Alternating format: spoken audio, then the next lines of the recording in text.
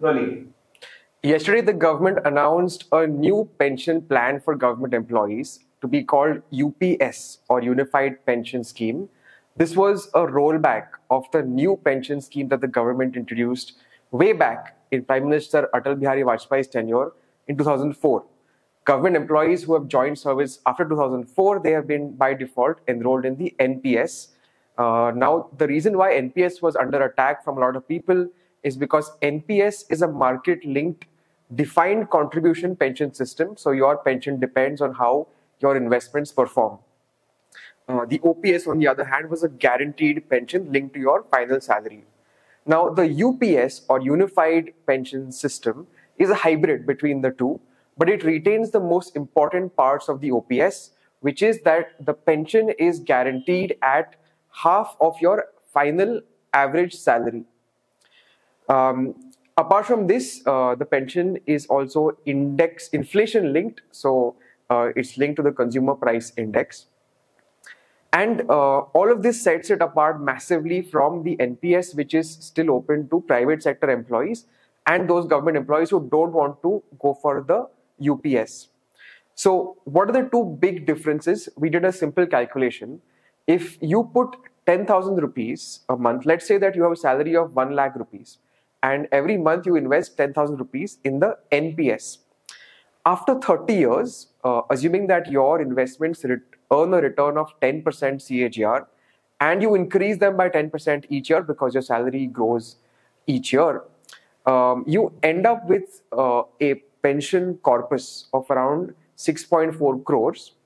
And if you convert that into a monthly pension at a 6% annuity rate, so an annuity basically changes a corpus into a monthly pension. At that calculation, you get around 18% of your salary at the time of retirement. So your salary, by the way, rises from 1 lakh a month to about 17 lakhs a month to account for inflation over a 30-year period. And of that, your pension in the NPS under these assumptions comes to 18%, 18%. This is much lower than the 50% that government employees have been promised.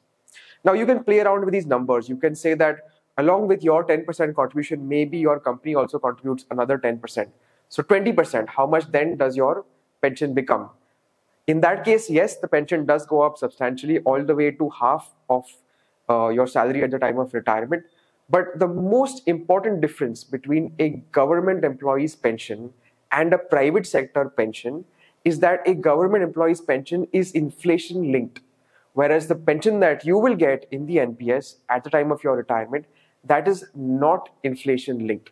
And that makes a huge difference to your life security, your standard of living after retirement. The other thing that people in the NPS from the private sector are subject to is market risks, right? I'm assuming a 10% return, but in reality, the market might give you 8% or 7%. You don't know. The other uncertainty also is the annuity rate. That 6% that I use to convert your corpus into a monthly pension, that depends on the rate of interest prevailing at that point of time. So it may not be 6%, might be 5 or 4, and then you'll end up with a much lower pension. These risks have been taken away for government employees in the UPS. Why not for the private sector? It is downright unfair and extremely unfortunate for private sector employees.